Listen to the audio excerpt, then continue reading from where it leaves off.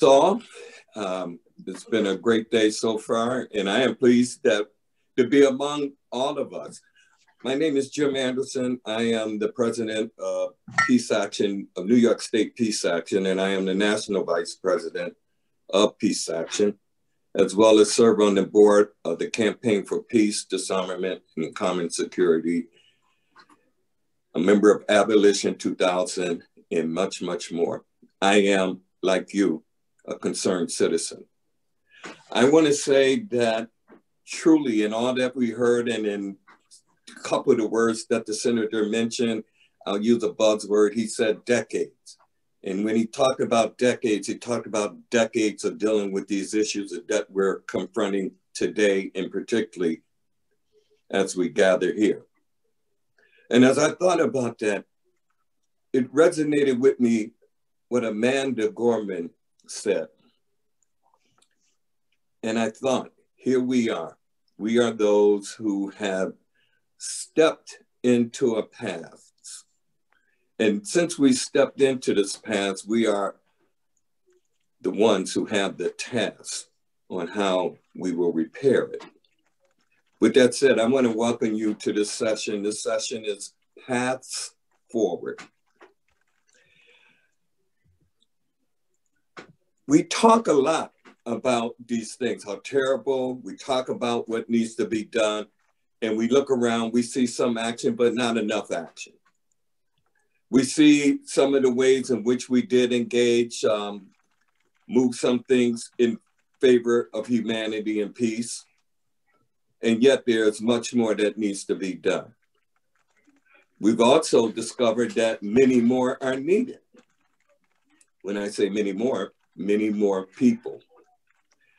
People worldwide in communities like ours are pushing back on wayward governments who are putting so much money and so much effort in building and amassing weapons of war. People all over the world are trying to do everything that they can to get the dollars needed that will take care of housing, health care, education, all things needed, infrastructures of their cities and their nations. And people all over the world like us are having this moment, trying to find a way for it. With that said, I want to introduce my guests, and the order I introduce them in is the order that they will come to us in. And at the end of all the presentations, we will have Q&A. And I'm looking for us to really get into this. I'm looking for us to see the light and to be the light in this session. And with that, I greet you again. And let me just say, the first one up will be Medea Benjamin of CODEPINK. And she'll be speaking to us on peacefully engaging Iran. After her will be Denise Duffield, who is from Back from the Brink campaign. She'll be speaking on the Back from the Brink campaign. She is with the Physicians for Social Responsibilities, Los Angeles. And Lindsay Kashgarian, who is with the Institute for Policy Studies and who will talk to us on a moral budget for America. And finally, after that will be Senator Jamie Elrich, who will be speaking to us on state legislative issues. And with that said, I yield the floor to Medea. Hi, Medea, welcome you. It's always good to see you.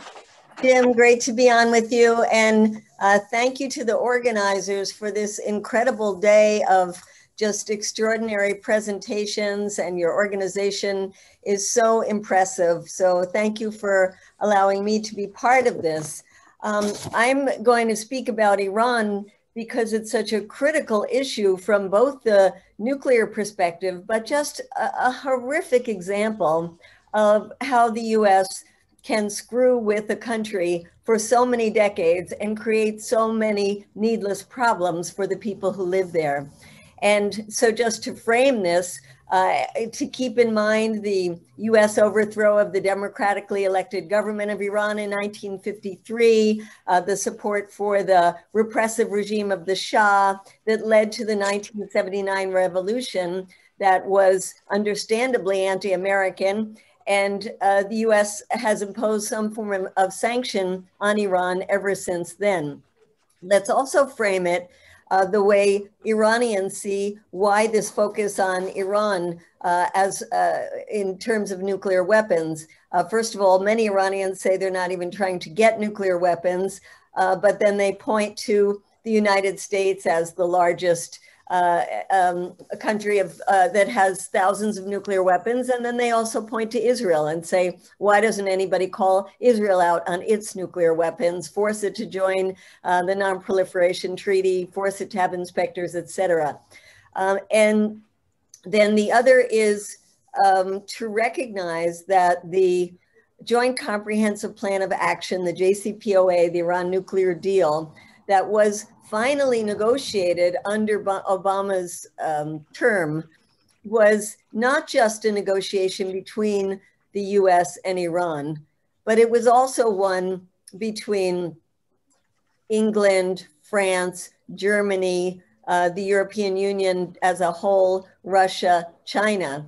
It was the world community and ratified, supported by the Security Council at the United Nations. Those that in the United States, it was a tremendous feat for the Obama administration to move forward on that because there was so much opposition from US allies like Israel and Saudi Arabia, but also so much internal opposition from lobby groups, from hawkish Congress people who said it wasn't strong enough, it didn't include ballistic missiles, it didn't deal with Iran's maligned activities in the region. And yet, from the John Kerry Obama point of view, this was a significant breakthrough that would lead to discussions with Iran on many other issues. And I have traveled to Iran several times. In our last visit there, when we met with the foreign minister, Javad Zarif, he said precisely that they said this was the beginning of talks with the US and other, and the Europeans about all the conflicts in the region and how could they use this as establishing trust so that they could then deal with so many of the other conflicts that need to be unraveled in the Middle East. In the meantime, we had Trump coming in and withdrawing precipitously from this deal, imposing just horrific sanctions, especially during a time of the pandemic. I remember being in Iran, walking through the marketplace when an elderly man came up and knew that we were Americans because we had some signs on us and said, you know, why is your country doing this to us, keeping cancer medicine away from my wife who is dying? What did we do to you to deserve this? So really, these cruel measures that hurt 80 million people in Iran, and then almost bringing us to the brink of war, January 2nd of last year with the assassination of General Soleimani. And I don't know about all of you, but I really felt that this was the beginning of an all-out war with Iran. The results of Trump doing this have also been to embolden the hardliners inside Iran. We already see in the last parliamentary elections that it was the hardliners who actually campaigned against the nuclear deal who won the upper hand. And there are June elections coming up in Iran in which somebody will win who is not as open as to talking to the United States as the Rouhani government has been.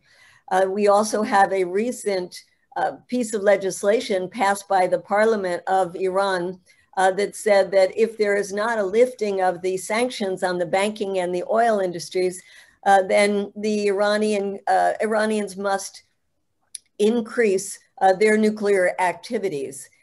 This means that there's a very small window between now and the next presidential election in June to make some significant progress.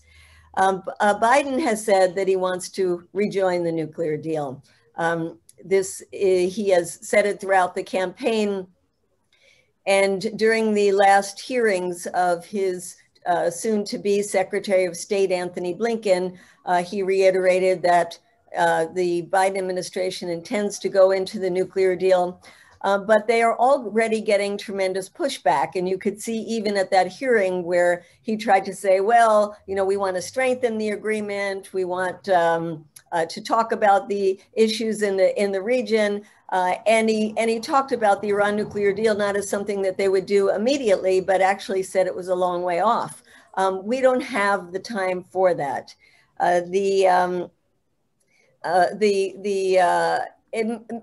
People coming into the administration, several of them are very favorable to the Iran nuclear deal. In fact, the head now of the CIA, William Burns, was somebody who worked on the back channels to get the deal going.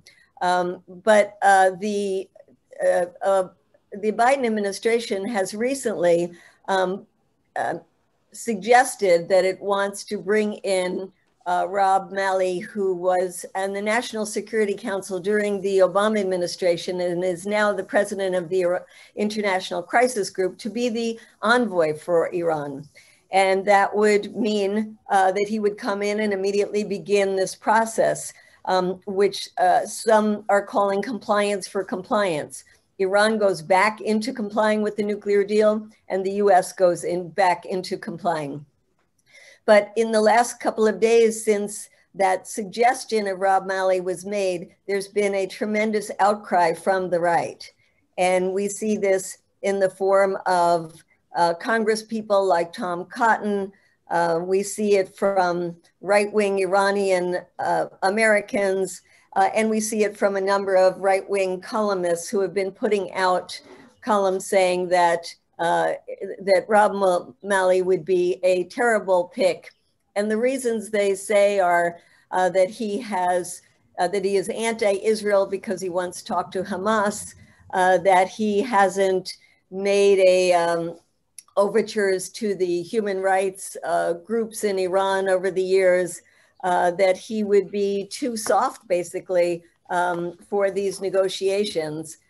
They also said that they threw out that when General Soleimani was killed, that he had made a comment saying that wasn't good for diplomacy.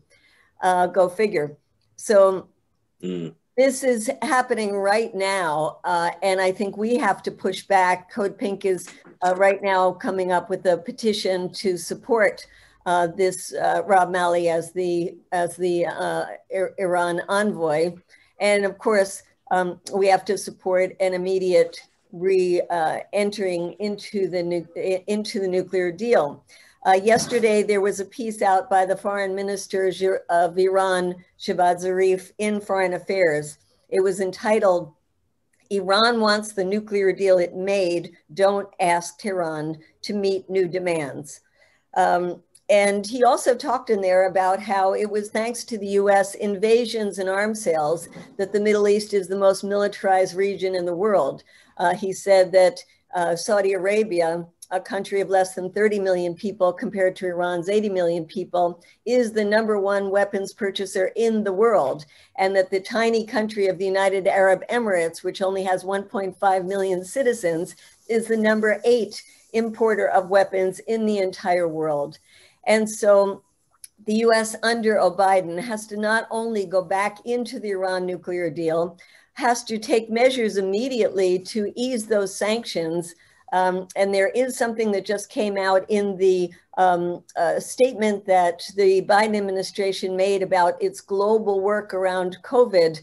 And one of the paragraphs in there said that it would look at the effect of its sanctions in places like Iran and Venezuela to see what effect they have had on those countries being able to deal with the pandemic and take measures accordingly. So that's a positive thing. The US has to stop blocking the $5 billion IMF loan that Iran has asked for in order to deal with the COVID crisis.